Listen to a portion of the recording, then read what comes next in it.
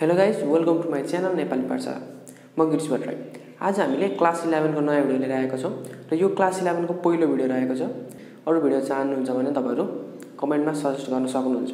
र आज हामी चाहिँ क्लास 11 को केमिस्ट्रीको one of the important topic त्यो रहेको छ अक्सिडेसन नम्बर, त्यसको बारेमा कुरा गर्न गइरहेका छौँ। अक्सिडेसन नम्बर अथवा अक्सिडेसन नम्बरबाट चाहिँ हाम्रो धेरै जसो न्यूमेरिकल रूपमा पनि 7 मार्क्स को क्वेशन सोधिरहने गर्छ। एउटा सर्ट क्वेशनमा 5 मार्क्स को र एउटा भेरी सर्टमा 2 मार्क्स को क्वेशन आइरहने हुन्छ। त्यसैले यो भिडियोलाई अन्तिमसम्म हेर्नु होला यदि तपाई क्लास 11 को स्टुडेन्ट हुनुहुन्छ भने। सुरु गरौँ आजको भिडियो। यस अक्सिडेसन स्टेट टपिकमा हाम्रो 3टा भिडियो लगाउने छ हो। त्यसमा चाहिँ सबभन्दा सुरुमा आजको भिडियोमा हामी अक्सिडेसन नम्बरको बारेमा कुरा गर्नेछौँ। अक्सिडेसन नम्बर कसरी निकालिन्छ र त्यसको बारेमा ट्रिकहरु म बताउने छु।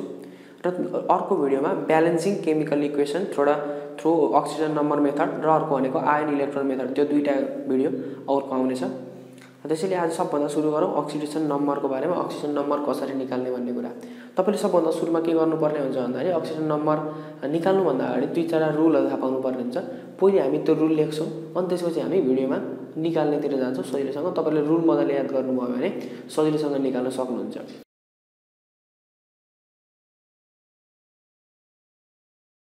सुरुमा के रहेछ भन्दाखेरि जुनसुकै यदि तपाईलाई कहिलेकाहीँ अल्काली मेटलको है त अल्काली मेटलको अक्सिजन स्टेट अथवा अक्सिजन नम्बर निकाल्नु पर्ने छ भने अल्काली मेटलको जहिले पनि हाम्रो अक्सिजन स्टेट भनेको +1 हुन्छ। त्यति कुरा बुझ्नु पर्यो।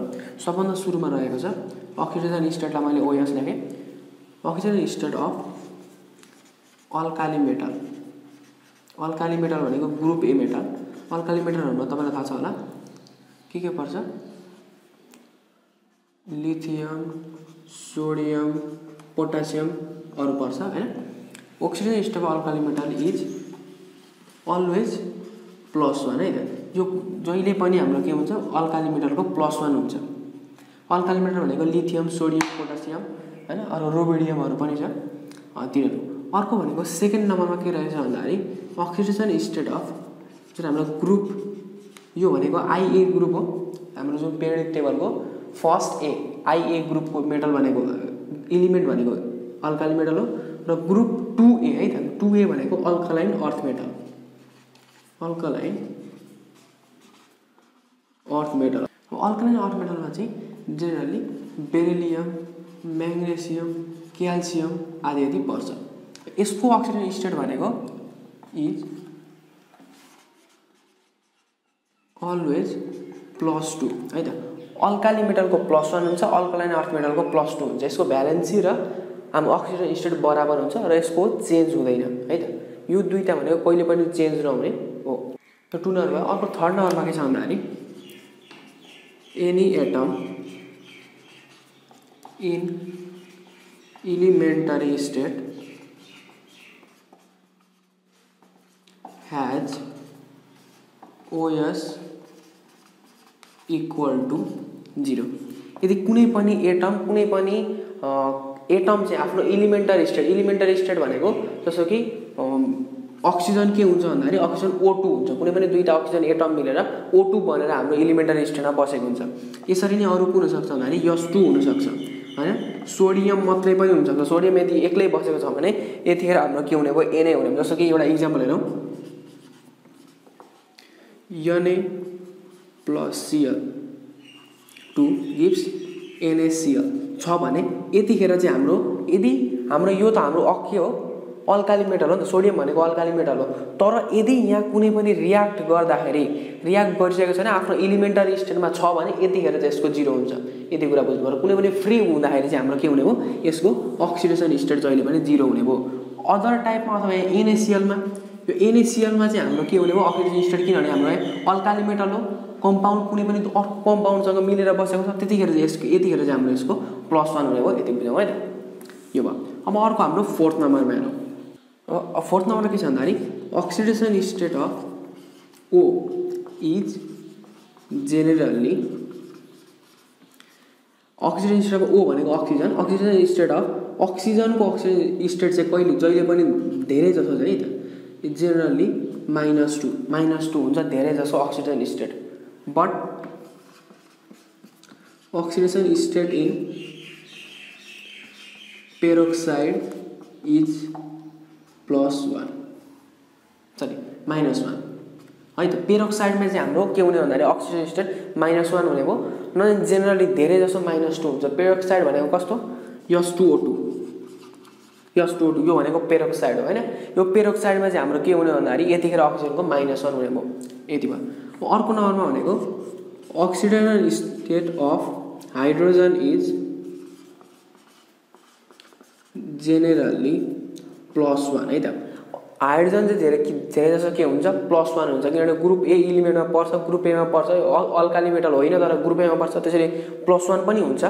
तर बट -1 इन मेटालिक हाइड्राइड है त। यदि मेटलसँग कम्बाइन गरेर हाइड्रोजन कम्बाइन गरेर मेटालिक हाइड्राइड बनेको छ भने त्यतिखेर चाहिँ अक्सिजन स्टेट कति हुने भयो -1 हुने भयो। जस्तो कि Na र H रियाक्ट गरेर हाम्रो यदि NaH भयो भने हाम्रो +1 भनेको के हो Na को के हो +1 हो। हाइड्रोजनको चाहिँ अब चाहिँ यो भनेको मेटालिक हाइड्राइड भएकोले यतिखेर चाहिँ हाम्रो के हुन्छ हाइड्रोजनको -1 हुन्छ। अरु जस्तो सुकै रूपमा जस्तो कि H2 हो, H2 मा हाम्रो के हुने हो यो हाम्रो मेटालिक हाइड्राइड हो होइन भनेपछि यसको के हुने भयो +1 हुने भयो। यहाँ +1 हुने भयो हाइड्रोजनको है त। यति भयो। यो भयो। अर्को नम्बर के छ भन्दाखेरि अक्सिडेसन स्टेट अफ हेलोजन। अब हेलोजन भनेको के हो क्लोरिन, फ्लोरिन हैन, ब्रोमिन, आयोडिन यिनीहरुको चाहिँ हाम्रो के हुन्छ अक्सिडेसन स्टेट भनेको यसको चाहिँ इज -1 जेनरली है त। हाम्रो के हुने भयो हेलोजनको चाहिँ -1 धेरै जसो बेलामा -1 हुने भयो। But it can have various oxidation state various oxidation state भनेको जस्तो क्लोरिनको चाहिँ -3 देखि +5 सम्म हुन सक्छ। त्यसरी क्लोरिन, ब्रोमिन, आयोडिनको भेरियस भनेको -1 पनि हुन सक्छ हैन, -2 पनि हुन सक्छ, +2 पनि हुन सक्छ, जे पनि हुन सक्छ भेरियस। त्यसैले हाम्रो जेनरली क्लोरिनको जेनरल रूपमा चाहिँ हामी के गर्छौं -1 लिन्छौं। तर यदि कुनै पनि टर्ममा चाहिँ कुनै पनि इक्वेसनमा चाहिँ Cl को भ्यालु निकाल्नु पर्ने छ भने चाहिँ हामी त्यहाँ X लिन्छौं र कतिमा चाहिँ हाम्रो यसको अर्कै पनि भ्यालु आउन सक्छ। तर हामीलाई जेनरली हाम्रो एक्जाममा सोध्ने क्वेशनमा भनेको धेरै जसो -1 हुन्छ, टेन्सन लिनु पर्दैन। यो भयो। अब यसमै कुरा गरौँ थोरै। जस्तो कि यहाँ हेलोजनको हामीले -1 भन्यौं, यहाँ यो जुन हाम्रो फ्लोरिन छ, fluorine has oxidation state equal two -1 always है त।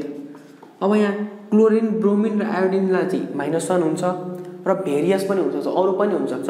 तर फ्लोरिन जुन हाम्रो F छ यसको चाहिँ जहिले पनि -1 नै हुन्छ। यति भयो। अब जस्तो कि हामीले यो कुरा जुन हामीले अक्सिडेसन स्टेट अफ हेलोजनको कुरा गर्यौं भेरियस OH हुन्छ भन्ने कुरा, जेनरली चाहिँ भेरियस OH भनेको P ब्लक एलिमेन्ट 8 नम्बरमा लेखौं P block and D block element. जस्तो कि P ब्लक र D ब्लक को तपाईले छुटाउनु भएको होला, आउँछ होला हैन। D block elements has various oxidation state। के हुन्छ भन्दाखेरि P ब्लक र D ब्लक एलिमेन्टहरुको चाहिँ भेरियस अक्सिडेसन स्टेट देखाउने भएकोले हामीले जेनरली P ब्लक र D ब्लकको एलिमेन्टहरुलाई चाहिँ के गर्छौं X जेनरली हामीले मान्ने गर्छौं। कुनै पनि निकाल्दाखेरि X मान्ने गर्छौं र जहिले निकाल्छौं त्यो त हामी अहिलेसम्म गर्ने छौं। र अर्को भनेको some of all oxidation state of element in a compound है त। कुनै पनि कम्पाउन्डको अक्सिडेसन स्टेट जुन एलिमेन्ट छ एलिमेन्टको सम चाहिँ के हुन्छ भन्दाखेरि is equal to the charge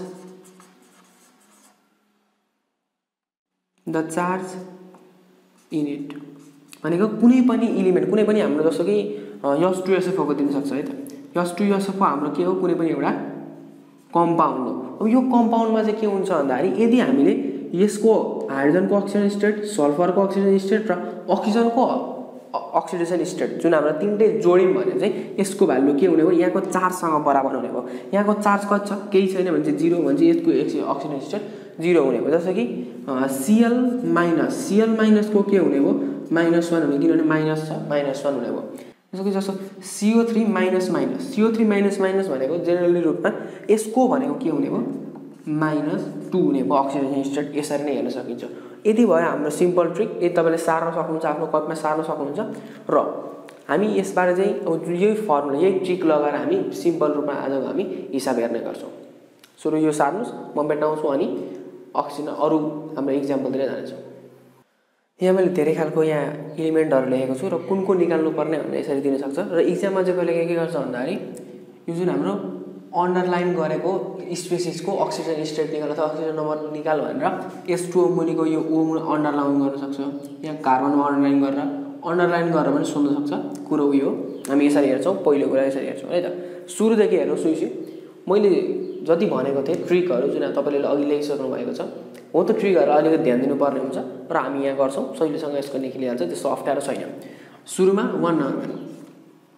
oxidation in H2O भनेको हाम्रो अक्सिजन इन H2O H2O मा चाहिँ हामीले अक्सिजनको भ्यालु निकाल्नु पर्ने छ अक्सिजनको अक्सिजन स्टेट निकाल्नु पर्ने छ सुरुमा हामीले के गर्नु पर्यो भन्दाखेरि जुनको अक्सिजन स्टेट निकाल्ने हो त्यसलाई यक्स मान्ने है त के गर्ने भन्दाखेरि लेट सुरुमा म थोरै गरिन्छु अनि तपाईले गर्न सक्नुहुन्छ late x be oxidation state of O हो सो मैले के भनेको भन्दाखेरि यसको जहिले पनि हाइड्रोजनको के हुन्छ जहिले पनि के हुन्छ -1 हुन्छ हो हैन +1 भनेको थिएन मैले हाइड्रोजनको के हुन्छ जहिले पनि +1 हुन्छ मेटालिक हाइड्रेटमा मात्रै -1 हुन्छ यो मेटालिक हाइड्रेट हो होइन नि त मेटल छैन भनेपछि हाम्रो सो सोलुसन लेख्नु है सोलुसन हामीले H2 भनेको यहाँ हाइड्रोजन दुईटा छ भनेपछि 2 * +1 हो हाम्रो के हो H2 को भनेको H को भनेको +1 हो दुईटा हाइड्रोजन भएकोले हामीले 2 ले मल्टिप्लाई गरेको प्लस अक्सिजनको हामीले एउटा अक्सिजन भनेको 1 * x भनेको x हामीले अक्सिडेसन स्टेट भनेको कति मानेको छ अक्सिजनको x मानेको छ टोटल चार्ज कति छ यहाँ 0 छ नि H2 मा चार्ज छैन भनेपछि हाम्रो के हुने भयो 0 हुने भयो 2 * +1 भनेको +2 यो +2 लेख्न जरुरी छ 2 मात्र लेख्न पाइदैन यसमा चाहिँ अक्सिजन स्टेट निकाल्दाखेरि हामीले अगाडि प्लस अथवा माइनस भनेर जनाउनै पर्छ मजाले नै प्लस x = 0 +2 लाई उता जाँदा के हुने भयो x को अगाडि जनाउँदा पनि हुन्छ +2 उता जाँदा के हुने भयो -2 हुने भयो therefore oxygen state of O in H2O is -2 यति भयो हो अक्सिजनको चाहिँ कति रहेछ -2 रहेछ यो हामीले पढेको पनि थियौं -2 हुन्छ भनेर पढेको थियौं यो एक्सेप्सन होइन हाम्रो दुईटै पनि लाग्यो है त यसरी 1 नम्बरको भयो अब 2 3 को चाहिँ म लगातार गरिदिन्छु यो तपाईले सार्न सक्नुहुन्छ हैन अब 2 नम्बर भयो त यसको भनेको कति नै भयो अक्सिजन भनेको -2 भयो C in CCl हामीले कार्बनको निकाल्नु पर्ने छ कार्बनलाई मैले x माने प्लस Cl भनेको क्लोरिन भनेको के हो हेलोजनको जेनरली के हुन्छ भने चाहिँ मैले +1 सरी -1 हुन्छ भने चाहिँ क्लोरिनको के हुन्छ क्लोरिन भनेको हेलोजनको जहिले पनि -1 हुन्छ चाडा कम्पाउन्ड चाडा छ नि क्लोरिन भनेको चाडा छ भने 4 * -1 = 0 ले के इम्प्लाइज गरौँ भन्दाखेरि x - 4 = 0 x = 4 भनेर निकालौँ भनेपछि कार्बनको कति रहेछ अक्सिजन स्टेट यतिखेर 4 रहेछ अब यस को निकालौँ है त यहाँ हेरौँ यस भनेको H2S मा H2 को भनेको मैले के भने H2 भनेको +1 * 2 * 2 हाइड्रोजनको +1 दुईटा भएकोले * 2 गरेको प्लस x को निकाल्नु पर्ने छ यसलाई हामीले जुनको निकाल्ने त्यसलाई x मान्ने भनेको छु = 0 भनेपछि x = सही के हो x + 2 = 0 x = -2 हाम्रो यतिखेर x के रहेछ -2 रहेछ अब फोर्थ नम्बर भएर फोर्थ नम्बरमा के छ यस इन H2 SO मा S अब हेरौं यसले फरक पार्छ गर्दैन भेरियस देखाउँछ कि देखाउँदैन हैन यतिखेर के हुने भन्दाखेरि H2 को भनेको कति +1 * 2 यस निकाल्नु पर्ने छ भने चाहिँ +4 सरी +x अनि चाडा अक्सिजनको चाडा बाँकी छ भने चाडा कम्पाउन्ड यहाँ छ भने 4 * -2 किनभने अक्सिजनको हाम्रो के हुन्छ -2 हुन्छ जेनरली यो पेरोक्साइड होइन पेरोक्साइडमा मात्रै -1 हुने हो यहाँ के हो भन्दाखेरि हाम्रो भनेको जेनरल फर्ममै छ जेनरल फर्ममा भयो भने यसको -2 भयो +1 * 2 भनेको 2 प्लस x 4 * -2 भनेको कति हुन्छ -8 = 0 2 - 8 भनेको x - 6 = 0 x = 6 अब हेरौँ यहाँ यस भनेको कति थियो -2 थियो यहाँ यसको अक्सिजन स्टेट कति आयो +6 आयो भने कति चेन्ज रह्यो त भनेपछि यस सल्फरको पनि भेरियस अक्सिजन स्टेट हुँदो रहेछ यहाँबाट थाहा पाइयो हैन अब 5 नम्बरमा हेरौँ सही छ हैन 5 नम्बरमा के हुन्छ भन्दाखेरि PCl3 PCl5 र यस3 फेको तीनटेको लागि p को निकाल भन्छ यहाँ सुरुको निकाल्नु PCl3 मा PCl3 मा यक्स p भनेको एउटा छ भने चाहिँ p यो मैले यक्स माने Cl भनेको -1 प्लस -1 तीनटा भएकोले Cl तीनटा छ त्यसले इक्वल्स टु 0 भयो भनेपछि -1 * 3 भनेको -3 equals to 0 x equals to 3 भयो p को कति रहेछ 3 रहेछ अब PCl5 मा हेरौँ है त PCl5 मा भनेको p भनेको त्यो एउटा छ यक्स माने p लाई मैले यक्स माने Cl को भनेको कति हो -1 * 5 equals to 0 x -5 equals to 0 x equals to 5 अघि यहाँ 3 थियो त्यहाँ 5 भयो चेन्ज भयो नि हो अब अर्को लास्ट नम्बर हेरौँ यस3PO4 मा यस3PO4 मा यसरी नि हाइड्रोजनको कति 3 * -1 हो 3 + 1 प्लस फोस्फोरस हाम्रो p को यक्स मानेको छ प्लस 2 * -2 * 4 इक्वल्स टु 0 भयो हाइड्रोजनको कति +1 तीनटा भएकोले मैले 3 ले मल्टिप्लाई गरे फोस्फोरस भनेको फोस्फोरस एउटा छ यक्स माने फोस्फोरसलाई यक्स मानेको छ अक्सिजनको -2 चारवटा छ * 4 गरियो 3 * 1 भनेको 3 प्लस यक्स को यक्स -2 * 4 भनेको -8 इक्वल्स टु 0 3 - 8 कति -5 equals to 0 x equals to कति हो 5 यहाँ र यहाँ के रहेछ हाम्रो एउटै रहेछ PCl5 र यस3PO4 मा p को अक्सिजन स्टेट सेम रहेछ यदि भयो 6 नम्बरमा हेरौँ 6 मा के भनेछ MnN KMnO4 MnN KMnO4 अब आफै निकालेर त के भनेको के पोटासियम हाम्रो के हो अल्काली मेटलको के हुन्छ +1 हुन्छ मैले यहाँ +1 भने प्लस Mn को निकाल्नु पर्ने हो यक्स माने प्लस अक्सिजनको चारवटा छ भने चाहिँ 4 * अक्सिजनको भनेको के हो -2 हो इक्वल्स टु 0 हुन्छ किन 0 हुन्छ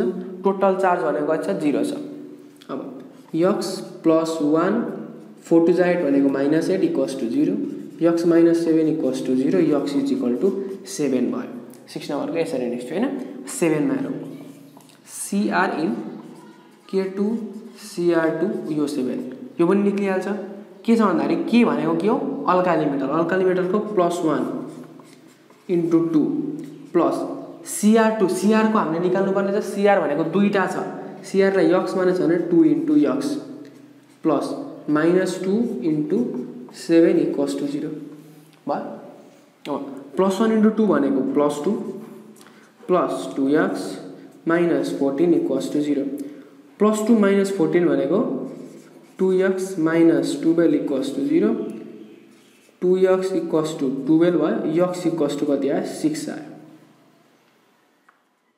हैन यक्स इक्वल टु कति आयो 6 आयो Cr को कति रहेछ यतिखेर अक्सिजन स्टेट 6 रहेछ यति भयो हामीले 7 नम्बर सीमा निकाल्यौं तपाईलाई यसमा गरिसक्नु होला अब म 8 9 10 मा नि गर्छु यहाँ गरौँ हैन 8 नम्बरमा है त C in CO3 - अब यो अलिकति ध्यान दिनुपर्ने छ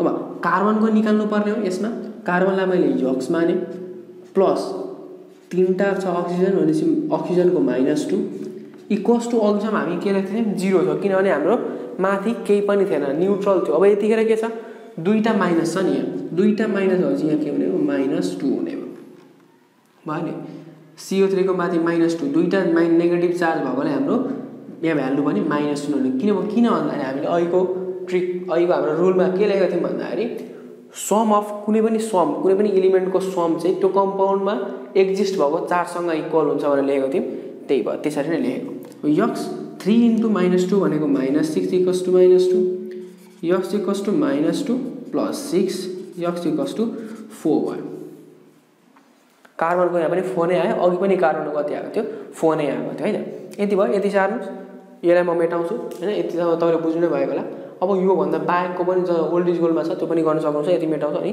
हामी यो बाँकी रहेको यो एक दुईटा एक्सेप्सनहरु छ त्यो पनि गर्छौं अब 9 नम्बरको गरौँ 9 नम्बरमा के हुन्छ भन्दाखेरि O in S2O2 भनेको अक्सिजनको निकाल्नु पर्ने हो त्यसैले हामीले एक्सेप्सन हो कि हैन हेर्नको लागि मात्र है त अक्सिजनको निकाल्नु पर्ने अक्सिजनलाई म के मान्छु प्लस सरी प्लस एक्स हैन अक्सिजनलाई एक्स मान्छु अनि हाम्रो हाइड्रोजनको त थाहा छ हैन हाइड्रोजन भनेको +1 * 2 हो +2 * x किन 2 * x अक्सिजन भनेको दुईटा छ इक्वल्स टु कति हो 0 हुने भयो है त +1 * 2 भनेको +2 + 2x = 0 2x = -2 x = -1 यहाँबाट के थाहा भन्दा अघि हामीले जुन हाम्रो रुल लेख्यौं त्यो प्रुफ पनि भयो है त यहाँ x = -1 भनेर प्रुफ पनि भयो अब 9 नम्बर अर्को 10 नम्बरमा हेरौँ 10 नम्बरमा के छ O in Ca हो क्याल्सियम अक्साइडमा के को भ्यालु O को निकाल्ने